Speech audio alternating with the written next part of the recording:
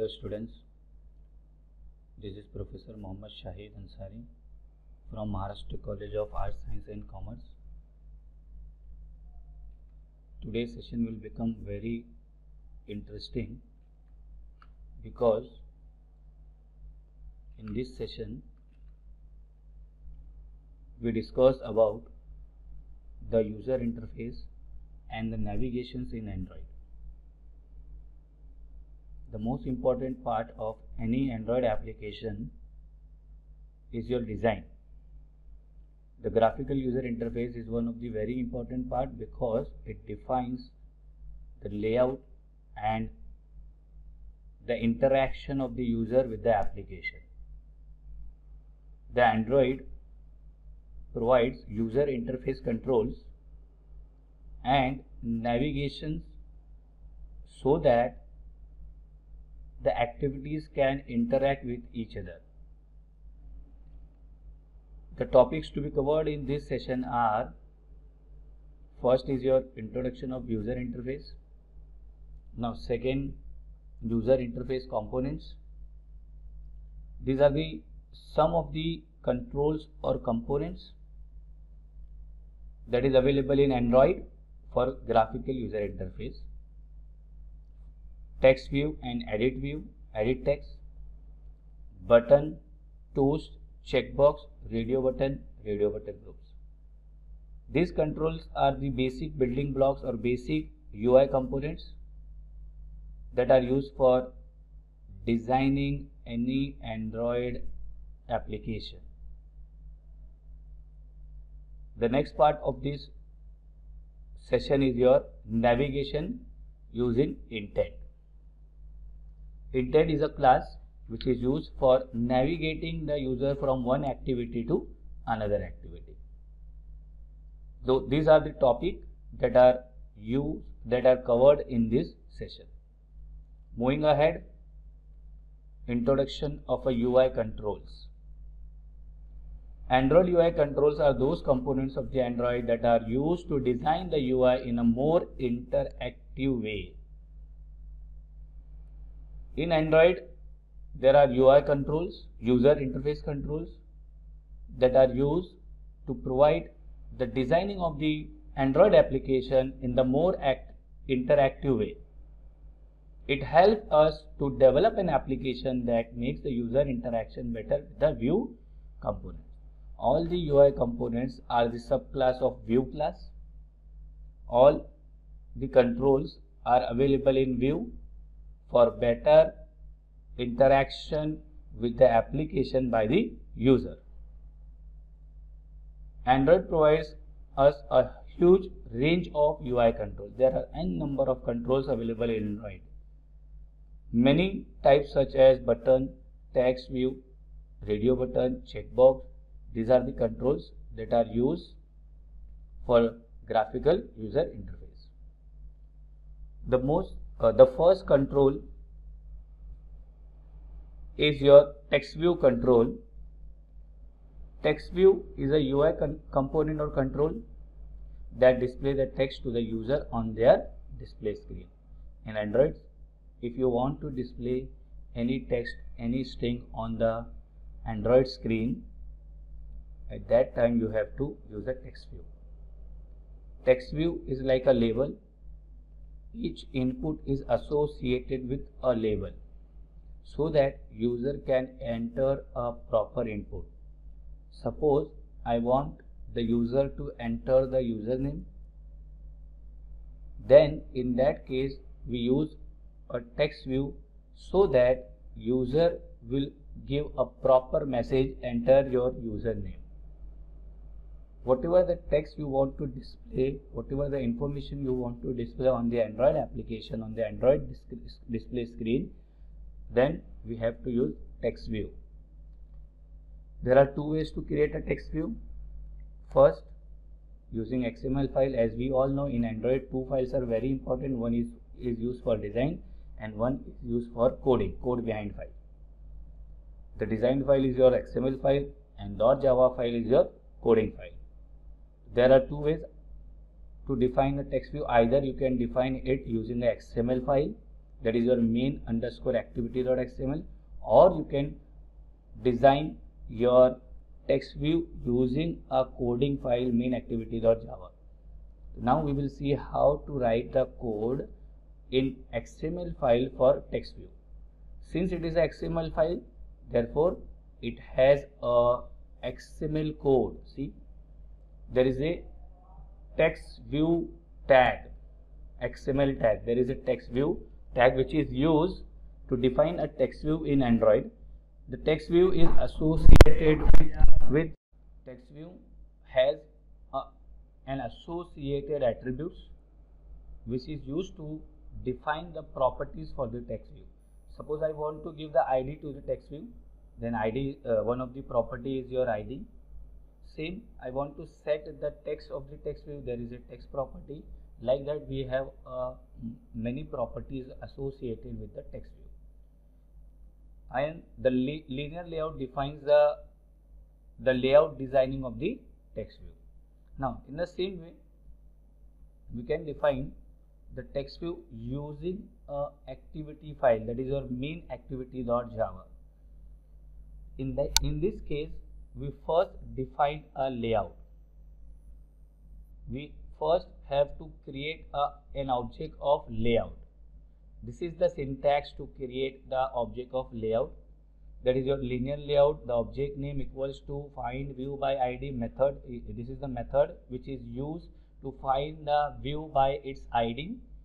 What is the ID? R is a resource dot ID is the name of the property, and the name of the linear layout is your linear layout. So first it will find the linear layout within the main activity.xml. Now second step is to create an object of text view. This is the standard syntax of creating any object. Text view is a class. Text view object name equals to new text view this. What does it do? This means here this text view is in the current activity. This refers to the current activity. Therefore, we want this text view within the current activity. Therefore, we pass as a this. Now we will set the text for the text view. There is a method of text view set text which is used to set the text on the text view. I am setting the text as hello I am text view. This is my text of the text view. Final step is to add the view on the layout. Here we have created a layout object. Within this layout, we will add the text view object by using a method called as add view. There is a method of linear layout dot add view, and we pass the object of text view within the method. This method will add the text view on the layout. Now this is the second method of the creating a text view. Remember, all students, remember this, text view is UI component. There are two ways to create a text view. Text view does not perform any action when they are clicked. They are only used for display purpose. If you want to display a message on the Android application, use a text view. Now moving to the next second part of this topic is your properties of text view. As I already told you, each text view has attributes. N number of attributes are there which is used to set the property of the text view. First attribute is your Android :ID. The unique name is the unique name assigned for the control. In the coding, if you want to find the view by ID, at that time you have to pass this ID to the method view by ID. In the same way, second property, width, exact width of the text view. We can set the height of the text view. There is a text color attribute which is used to set the text color of the text view, and Android :gravity, it is to align the text view. These are the some of the properties of the text view that are available in Android. Now moving to the next control, that is your edit text. Edit text is one of the UI control that is used to take the input from the user. Suppose I want to take the input enter the name. Now we will provide a space for the user to enter his name. In that case, we use a edit text. If you want to take any input, username, password, address, email ID, anything that you want to take the input from the user, that can be done by using an edit text control. Now again, there is a two ways. First, using an XML file, the same syntax, just replace the text view with the edit text. And again, there are attributes of the edit text. There are properties that are used for the set the properties of the edit text. Now second way, using a activity file, that is your main activity.java.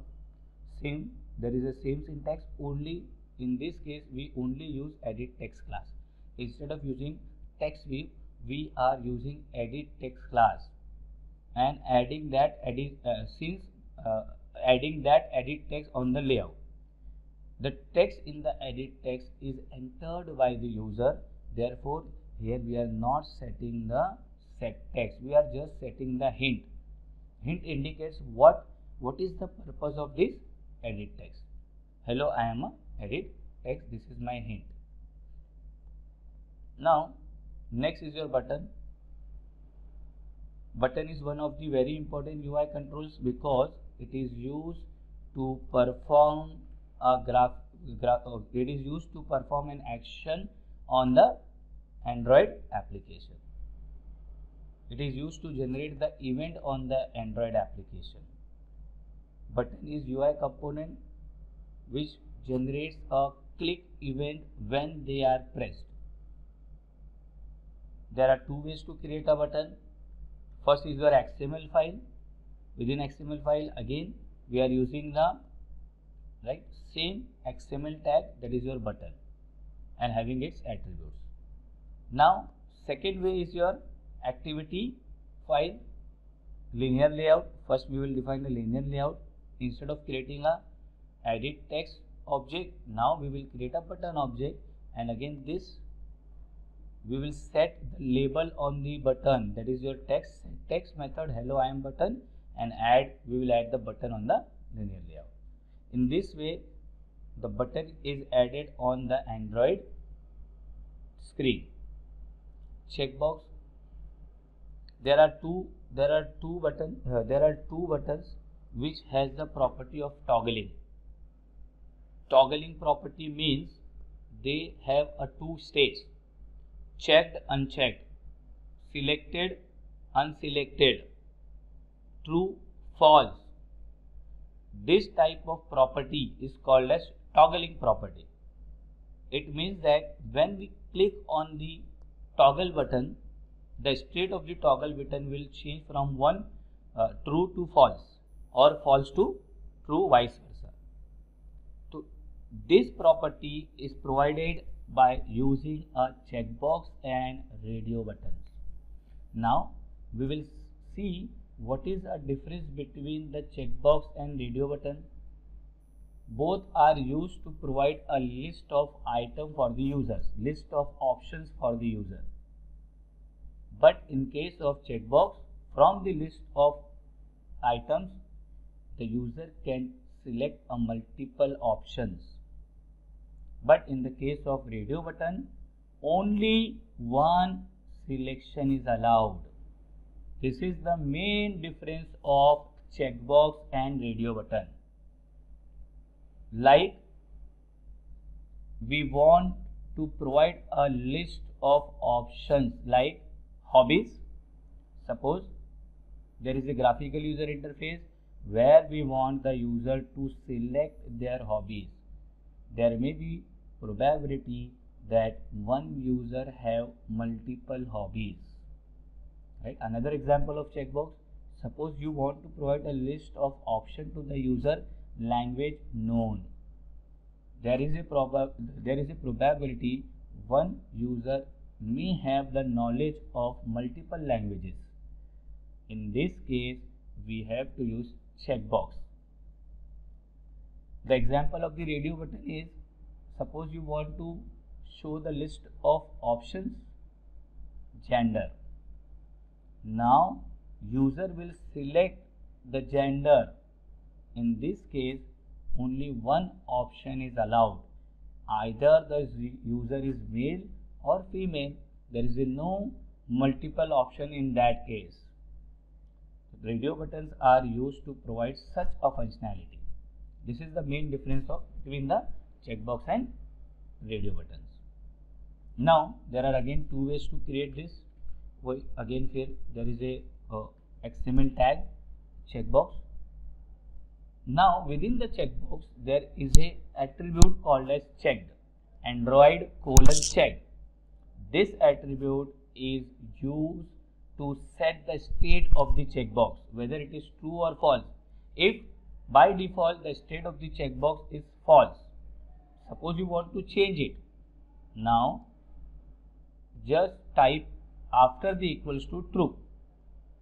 That means when we will execute the application, by default that checkbox is checked. And second property is your text, that defines the text on the or label on the checkbox.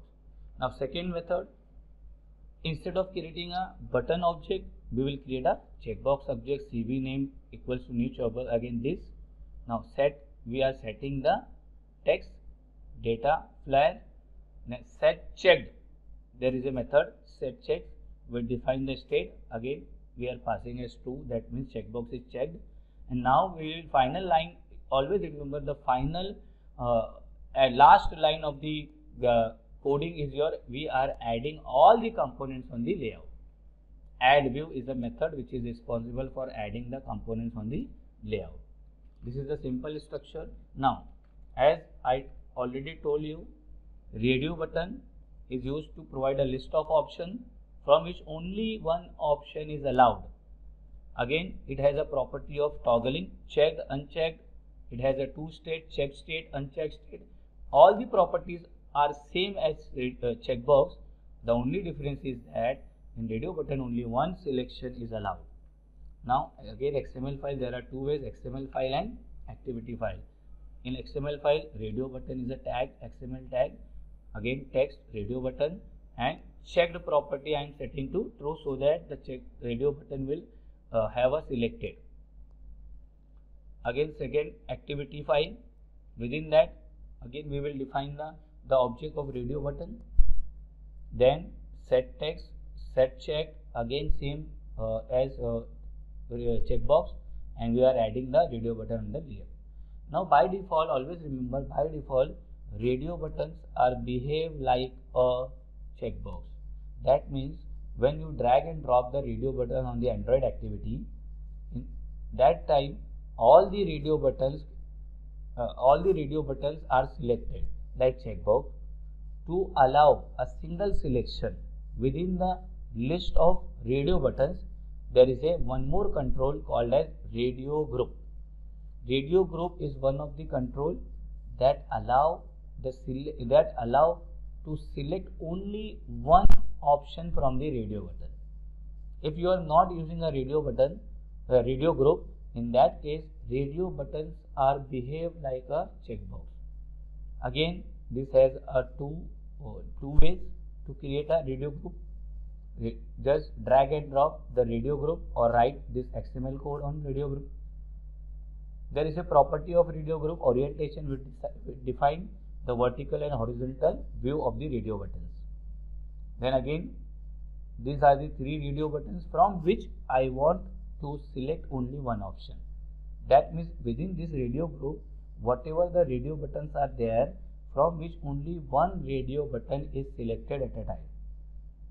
Second way, same way, I am defining the object of radio button RDB1, RDB2, RDB3 on create method. Again set the content view, then define the radio button objects RDB1, RDB2 and RDB3. In this way you can create a radio button from which only one selection is allowed. Next, Android toast. Very important, most of the Android activities are used to display a toast messages so that it provides a small information to the user what is going on. Suppose we are defining a login page. User will type a username and password.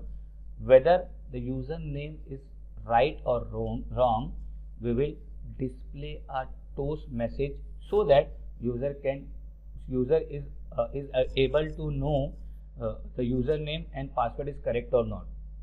Android toast can be used to display information for the short period of time.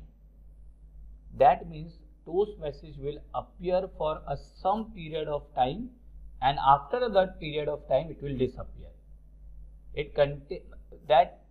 A toast contains message to be displayed quickly and disappears after some time. See, the toast message, the toast class is nothing but android.wedges.toast. This is a UI path for accessing the toast class. It is a subclass of java.lang object class. All the UI components are inherited from the object class. You can also create a custom toast as well as, for example, toast displaying an image.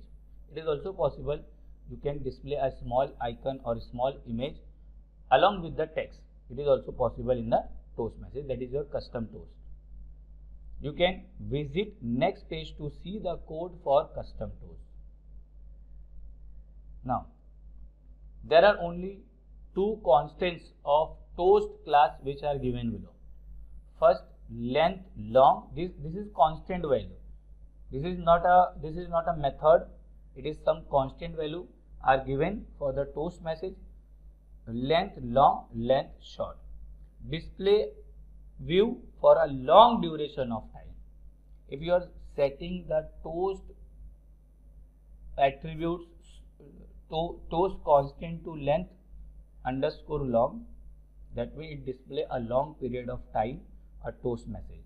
And if you are displaying a short, it display a view for a short duration of time. There are n number of methods in the toast. These are the methods that are available in toast message. First, public static toast make text. This method makes the toast containing a text and the duration. It has two parameters. First is your context and second is your duration. Within this duration, we either write length long or length short.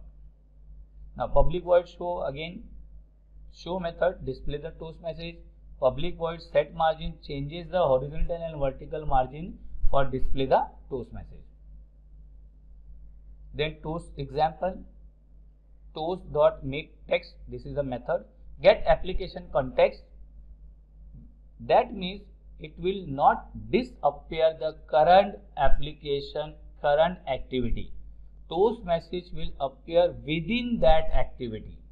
Now, this is your text hello Java point and duration, whether it is long or short, and dot show. If you are specifying dot show, then only it will display the toast message on the current activity. Now, second, toast, we will create an object of toast equals to make text. Again the same thing. Now, with the help of this object, we can set the property of this toast, that is your set margin. This is my horizontal and vertical margin. And now we will show. There are two ways. Either you can use a toast message like this, or define the toast message, define the object of the toast, set the margin, and then click on show. Then call the show method. The most important part of this session is your navigation using intent. Intent is one of the very important class available in Android, which is used to redirect the user from one activity to another activity. When you want to pass the message from one activity to another activity, in that case you will use an intent class. Such activity is defined using an intent class. It is generally used with the start activity method to invoke activity, broadcast, receiver, etc. Android intents are mainly used to launch an activity, display a web page, display a list of contacts, broadcast a message, dial a phone call, etc. With the help of this intent class, we can do the following activities, following service.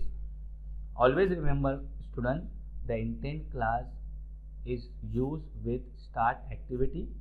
Now this start activity can start launch an activity, display a web page, these are the functions that is done by this start activity. Types of Android: intent, aka implicit, and second one is your explicit.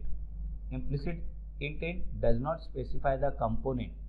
In such case, intent provides information of available components provided by the system that is to be invoked. For example, you may write the following code to view the web page. See, this is an example. Intent. Now, first we will create the object of the intent. Intent and dot action view. What does it mean? Within the current activity, we are opening a web browser which opens the http://www.javapoints.com. This is the URL that will opened by the intent class in the current activity. Now, explicit, it is used to pass the message from one activity to another. Explicitly, we have to specify the activity name. In this case, there is no second activity. Only within the activity, we are opening some URL, we are opening some browsers. This is possible, but in that case, you will implicit in the intent. Now, explicit intent specify the component. In such case, intent provides the external class to be invoked. It is possible with explicit intent. Now, see, intent I equals to name intent, get application context, activity 2. This is the reference of the second activity. When we will start, we will call the start activity. At that time, activity 2 dot class, that means second activity will be invoked. Now, start activity I.